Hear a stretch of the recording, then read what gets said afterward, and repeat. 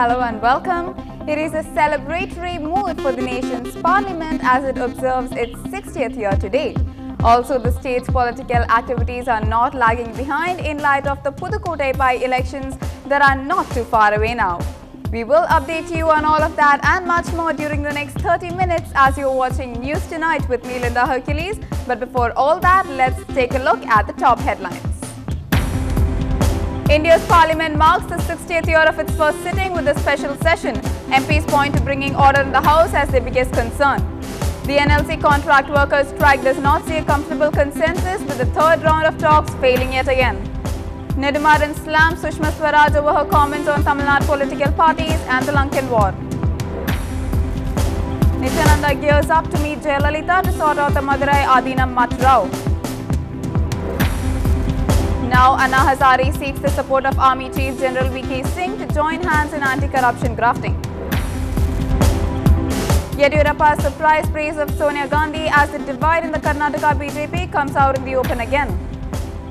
And Maldives President Mohammad Waheed says there is no chance China would step into India's shoes.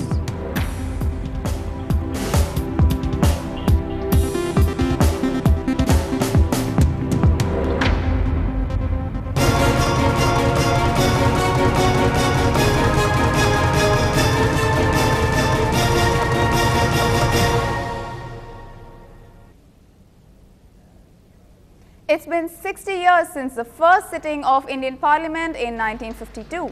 Speaking in the Rajya Sabha, Prime Minister Manmohan Singh said it's time to rejoice as we have had an uninterrupted parliamentary democracy at a time when many other countries are struggling to hold on to theirs. Speaking at the special sitting in the Parliament, our parliamentarians reflected on the years gone by and the challenges that lie ahead, many even focusing on the priority of getting order in the House. The President addressed a special joint sitting of both houses where the oldest members and those part of the first Lok Sabha were felicitated.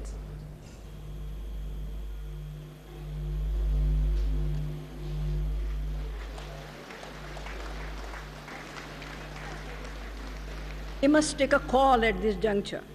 After our journey of 60 years and resolve to work collectively for this goal through a well-built democracy, as it is said in a shloka, Aikyam balam samanjasya tad bhavesa durbalaha, which means unity is the strength of any society and society is weak without it.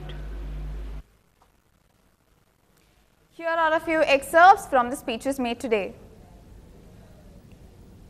That is not to say that we should not reflect with concern on the repeated disruptions of proceedings and a regrettable unwillingness on occasion to engage in informed discussion.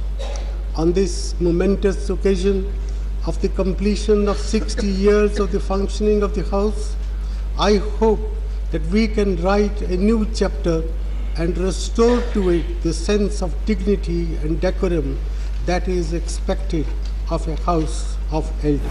आज का दिन ऐतिहासिक दिन है।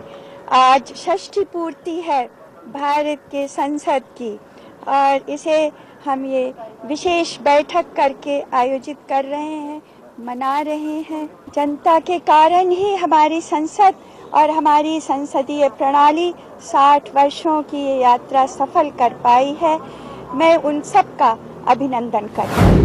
An anniversary is also a moment of reflection to consider our role and place in the rich fabric of our nation's life and history. The integrity and independence of Parliament must be preserved and protected at all costs, with no room for compromise. It's an occasion to rejoice. It's also an occasion to introspect and prepare ourselves for the challenges of the future. It's a tribute to our parliamentary system that despite divergence, despite ideological differences, when it came to the call of the nation, we all stood up and spoke in one voice. 60 years is a long time in Indian parliamentary life. We shall remember the contributions made by our elders and the standards they have maintained and set for ourselves, and we should try to reach them.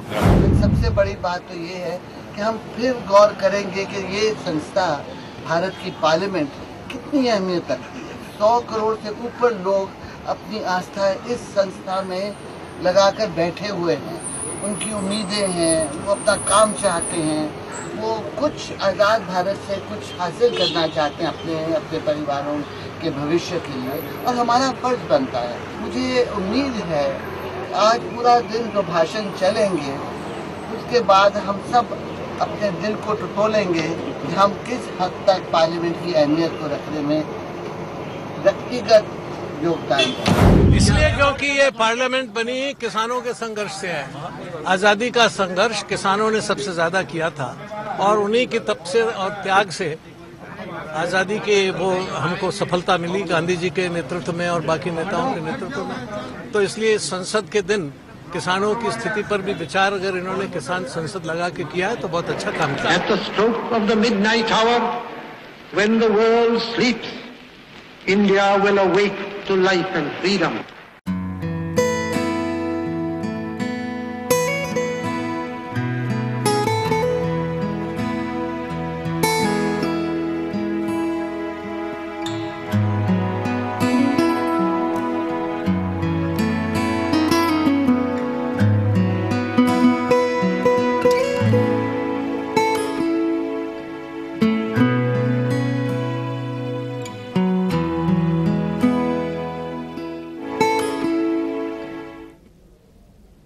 Members of several women organizations protested in New Delhi to press their demand for 33% reservation in the parliament. The women protesters said that only 10% women were a part of the parliamentary system instead of the 33% that was proposed in the form of a women's reservation bill.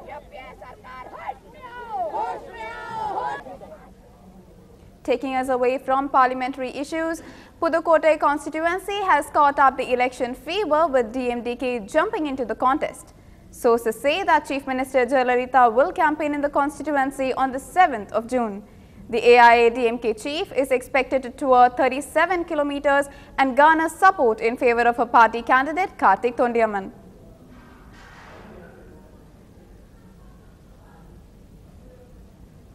Our reporter Hariharan has more on this. With informations on Jayalalitha's campaign trip to Pudukkottai, the constituency has started to heat up politically. This information comes exactly 2 days after the DMDK, the principal opposition party, announced formally that it will take part in the Pudukkottai by-elections. Sources say Jayalalitha will tour the Pudukkottai constituency on the 7th of June. This is exactly 4 days before the by-elections. And she is expected to return to Chennai on the same day, and she is expected to cover around 37 kilometers in the constituency. A helipad is also getting ready in Pudukkottai for Chief Minister's chopper to land. You must also remember the AIA-DMK has announced that Kartik Tondiyaman will contest in the Pudukkottai constituency from the party ticket, and it had also deployed a 42-member special team to monitor the election campaign that includes 32 ministers as well. With the DMK, PMK and almost major political blocs boycotting this election, it is now a clear two-cornered fight between the DMDK and the ruling AIA-DMK. Jayalalitha in all probability is expected to campaign on the 7th, and Vijayakant is also expected to campaign, and the information is awaited on his campaign schedule. Will the other parties like the DMK, the CPI, CPIM come forward and campaign in favor of the DMDK candidate? For that, we'll have to wait and watch. Over to the Lankan Tamils issue. Nedumaran has slammed Sushma Swaraj, who headed the delegation to Lanka, saying she is talking about the issue without knowing the history of the war.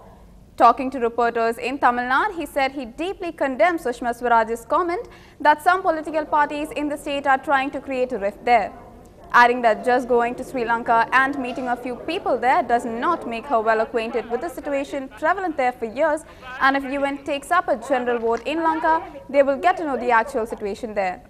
He has also asked Swaraj if she will question Rajapakse over this. In another new development, the NLC contract workers have intensified their strike after the third round of talks have failed. The NLC management, however, is still urging them to call off their strike.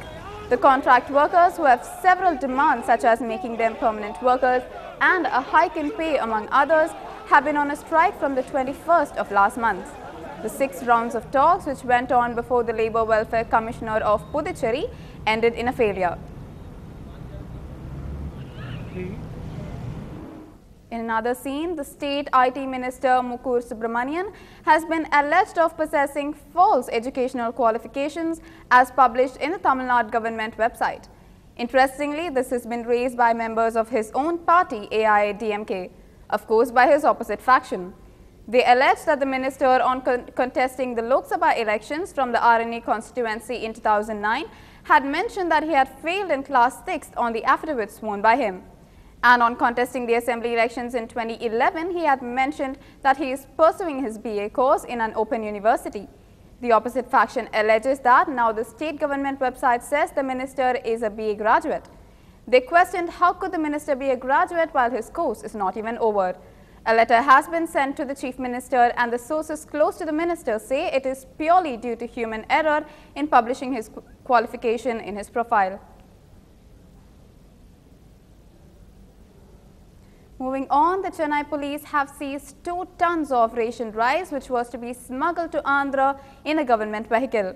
The police, who were checking the vehicles in the Chennai-Kolkata highway near Reddles, found the smuggled rice while they were inspecting a vehicle going from Chennai to Nellore in Andhra. They found 40 sacks of rice weighing 50 kilos each. 6 women along with the driver of the government vehicle have been arrested. Engineering colleges under Anna University have started issuing application forms for admissions, and 1,60,000 of them have sold out just within 2 days. The issuing of forms started day before yesterday for the 554 colleges under Anna University. Chennai, Coimbatore, Trichy and 58 other centers across the state started issuing the application forms. The very first day of issuing the forms saw 86,000 forms sold, and the second day 30,000. The university has decided to print more application forms, seeing this intense demand.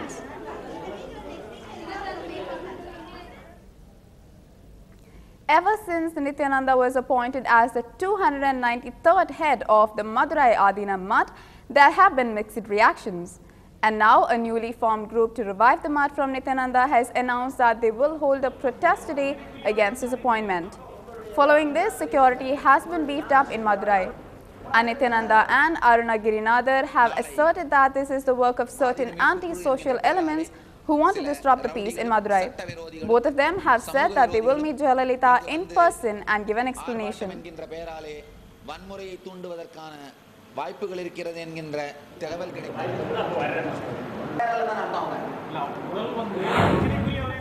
ஏதாவது சட்டம் ஒழுங்கு பிரச்சனை உருவானால் அதற்கு இதையெல்லாம் தூண்டிவிட்டு கொண்டு இருந்து கொண்டிருக்கும் தர்மபுரம் திருப்பனந்தாள் மடங்களே பொறுப்பு. தமிழக முதலமைச்சர் புரட்சித் தலைவர் அவர்களை இருவரும் சேர்ந்து சந்தித்து தன்னிலை விளக்கங்கள் அளிக்கவும் மற்ற இந்த பிரச்சனைகள் சம்பந்தப்பட்ட எங்களுடைய தரப்பு நியாயங்களை அளிக்கவும் வேண்டுகோள் விடுத்து லெட்டர் கொடுத்திருக்கோம். More news and updates on the other side of a very short break. Stay tuned.